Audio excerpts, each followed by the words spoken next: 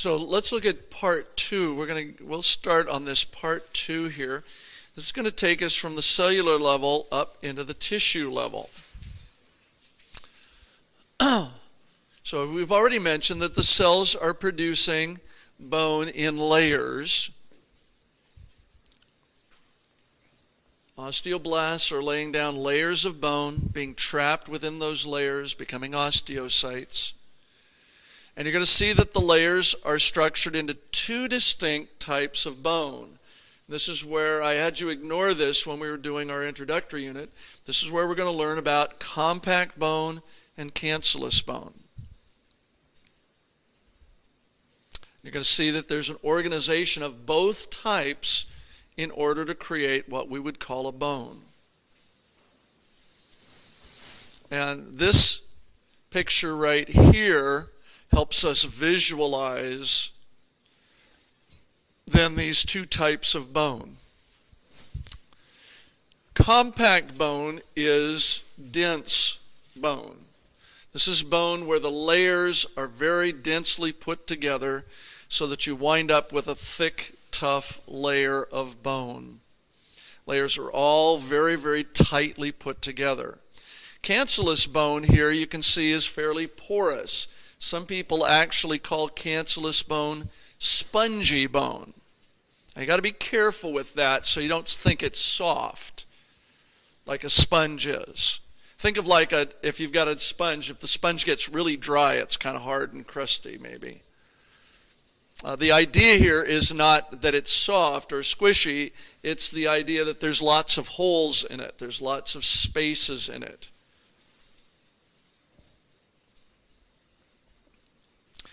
One of the patterns that we're going to see in the formation of the skeleton is that the cancellous bone is typically internal and the compact bone is external. This is why when you look at any bone in the human body, it looks very, very hard and solid from the outside because all of the external surfaces are compact. What most of us never see is that the inside structure of the bone is very porous. And we've mentioned that. We mentioned something about that before. It's porous here so that there's room for the blood-producing tissues.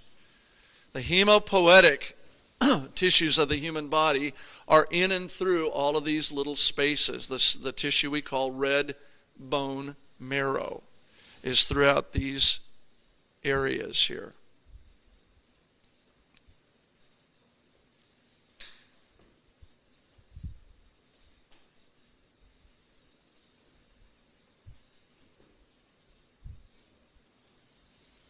And this is more of what we just said.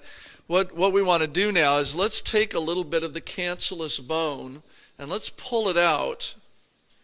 Okay, and let's look at it in a little more detail. And you have a picture like this again. You can find all of these pictures in your textbook.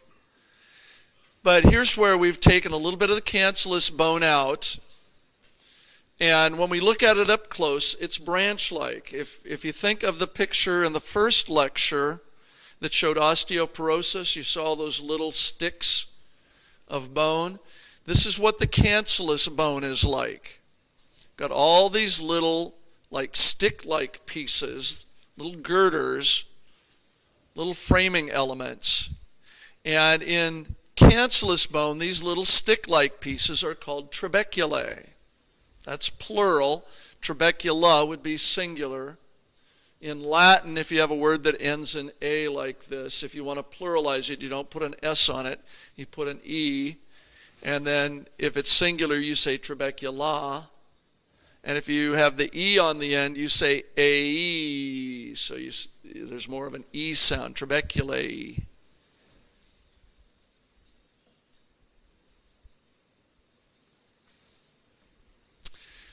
Now, one of the things you're going to see here, too, is that these, although when you look at these, they may look very haphazard, looks like they're just kind of going every which way. Each and every one of these sticks is formed between the osteoblasts and the osteoclasts so that it's somewhere where it's supporting something. If one of these little branches did not have any stress on it, was not supporting anything, the osteoclast would come along and take it away.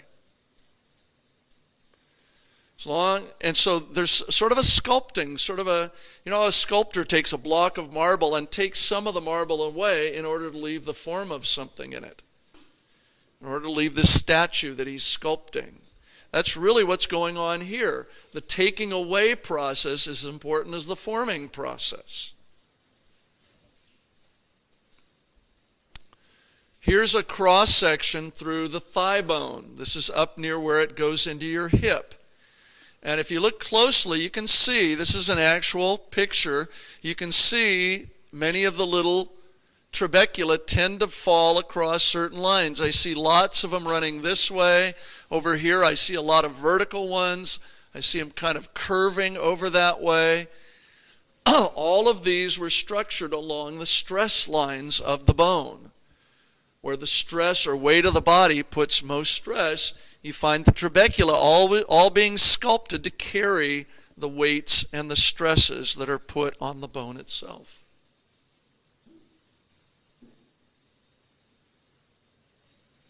So you can literally see this in the structure of the bone. Now, what do these little trabecula look like? Well, if you take one of the little trabecula and you cut across it to see what it looks like, this is what it looks like. You saw this picture in the first lecture.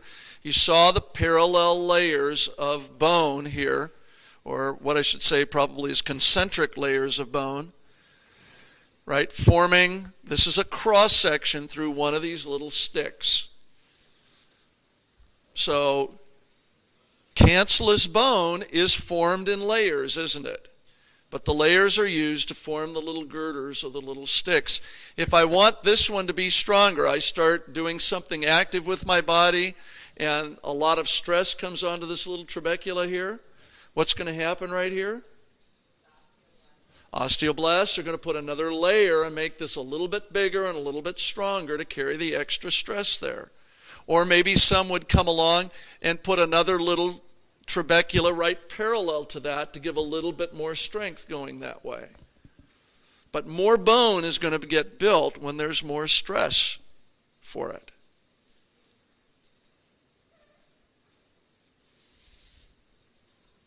So you never want to think that this is kind of a haphazard sort of thing. This is really a very, very specific.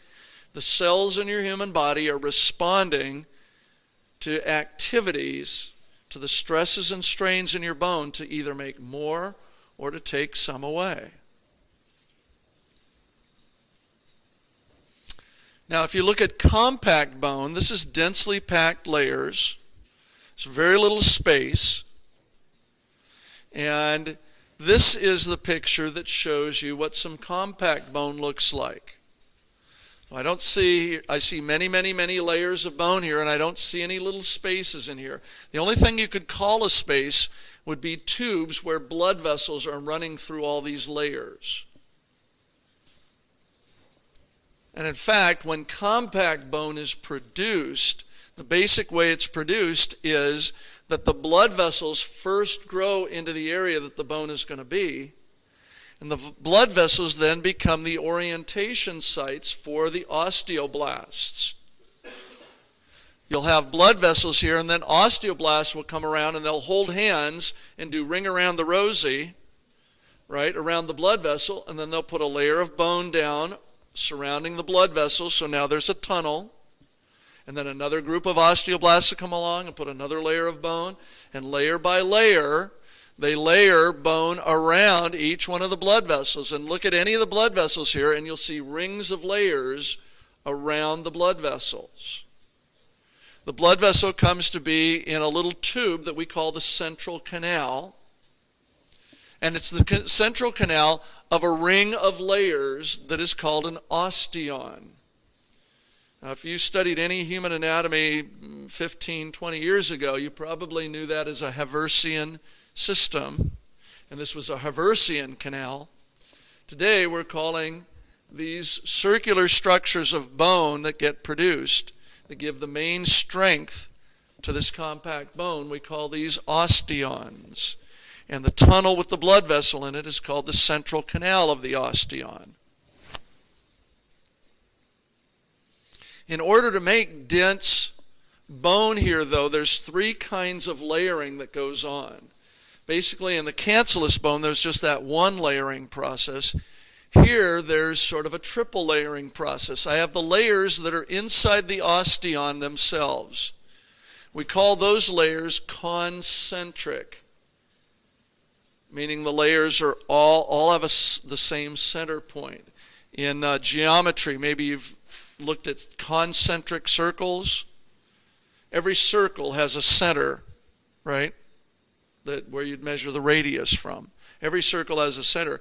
If you have more than one circle with the same exact center point, they're all inside and outside of each other. We say they're concentric. And that's what these are. All the layers that are in the osteon are concentric. But if you produce a bunch of osteons, right? If I put a bunch of circles together, if I'm looking down on the top of this, if I produce a bunch of circles, there's some gaps, aren't there? Right? There's going to be some spaces here between the osteons. Each of these osteons has a central canal and it has layers in it.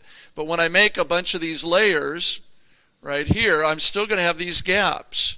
So what happens is osteoblasts come along and they fill in these gaps with more layers. And those layers, because they're in between the osteons, are going to be called interstitial layers. The word lamella is just a Latin word that means layers. So I have concentric lamellae, I have interstitial lamellae.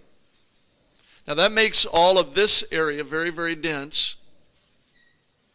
But then it goes one more and puts some layers over the outside surface of the bone, some parallel layers that are not in the osteons, not between the osteons, but just are on the outer surface of the bone, and those are called circumferential layers or circumferential lamellae.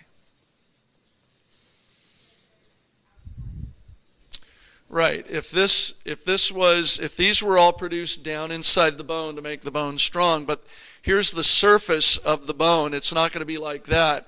What it's going to do is put some layers to get a nice smooth surface out here.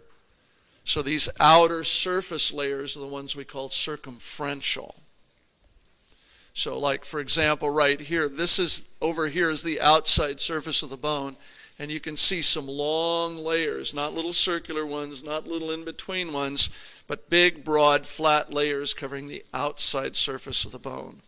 Those are circumferential.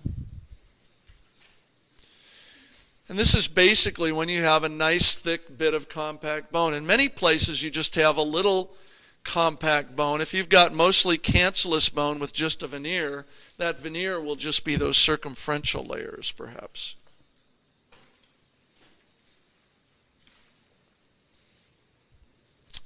Okay.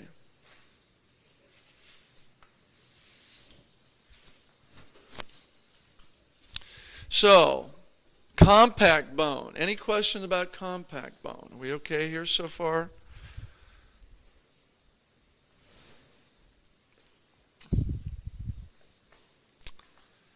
Okay. Concentric lamellae. Osteons. The gaps get interstitial lamellae built into them. I'm just putting one here that just kind of summarizes what I just told you there. The outer surface is the circumferential lamellae. In a picture like this happens to be one of the pictures that sometimes shows up on the written test. You want to make sure you've looked at it several times before you take the test. You don't have to know every single thing on this picture. Basically, you should be able to identify the osteon. You should be able to identify the three types of layering, right? And you should be able to label the two types of tubes here. They name the blood vessels here. I'm not interested in the blood vessels, but notice that the vertical blood vessels here are in what we call central canals. But every so often there are blood vessels that cross horizontally through to connect to. These are called perforating canals. Used to be called Volkmann's canals. These are known as perforating. So you should be able to identify the central canals and the perforating canals of the compact bone. Okay, and we'll leave it right there. We're going to go beyond this next time. If you're in your handout here,